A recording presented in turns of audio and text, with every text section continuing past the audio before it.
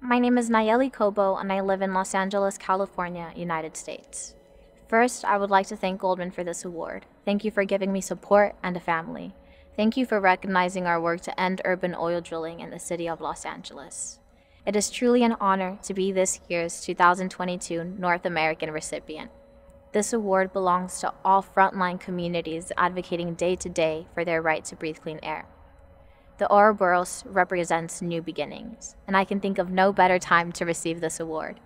What formally began in January 2011 as a grassroots campaign in South Los Angeles, fighting the oil well next door, operating on land owned by the Archdiocese, ends in January 2022 with the City of Los Angeles voting unanimously to phase out oil and gas wells. We won't stop here.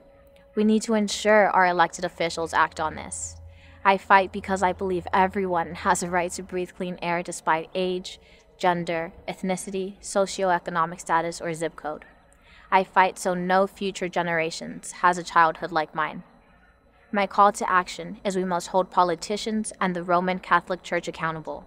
They should not rest until every single child is guaranteed a livable future and clean air. Si se puede.